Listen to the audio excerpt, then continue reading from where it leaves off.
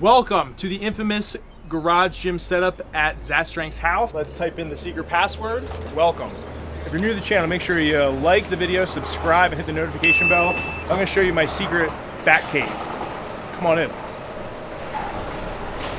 All right, so this is it. A lot of questions are coming through. COVID-19, trying to figure out what kind of stuff you need to have for your garage gym setup.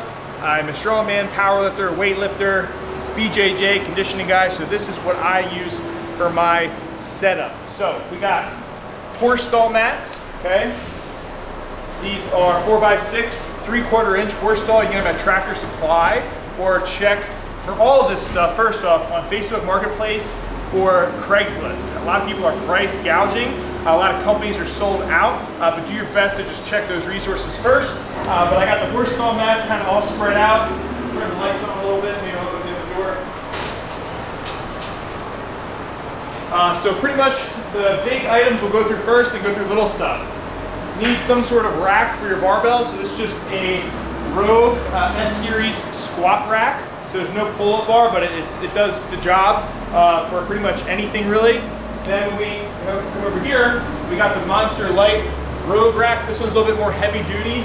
We got pull-up bars, so we can do pull-ups. We can also add a dip bar, whatever we want.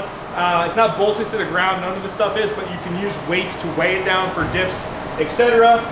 A bench, this is like a go-to staple that you need in your gym if you want to do any sort of exercises, but it's nice. If you don't have a dip bar, you can do dips off of the bench, dumbbell rows, obviously bench pressing, box squats. If you don't have a box, just touch your butt to the bench.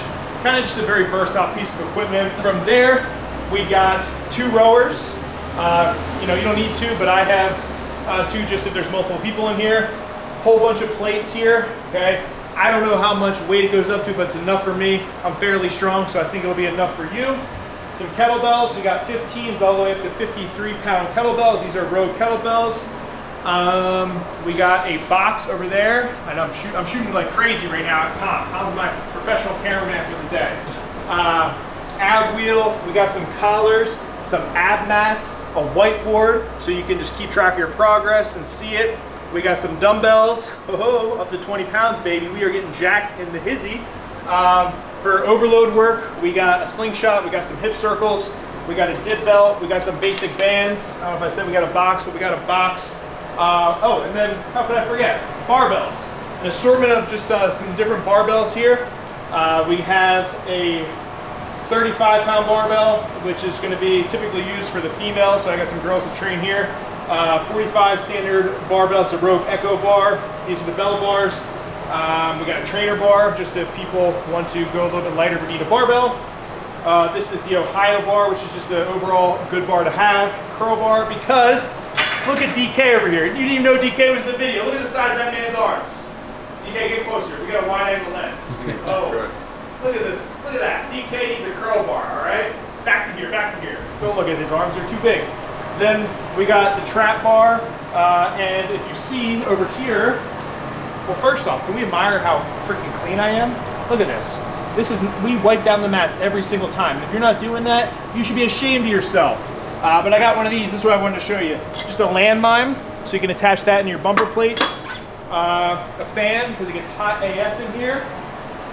We got battle ropes, we got a dip bar, we got some slam balls, we got some bumper plates so we can do some other things like dropping weights for some cleans maybe.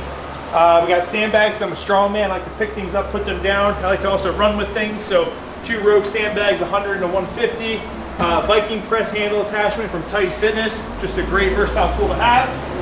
And am I forgetting anything?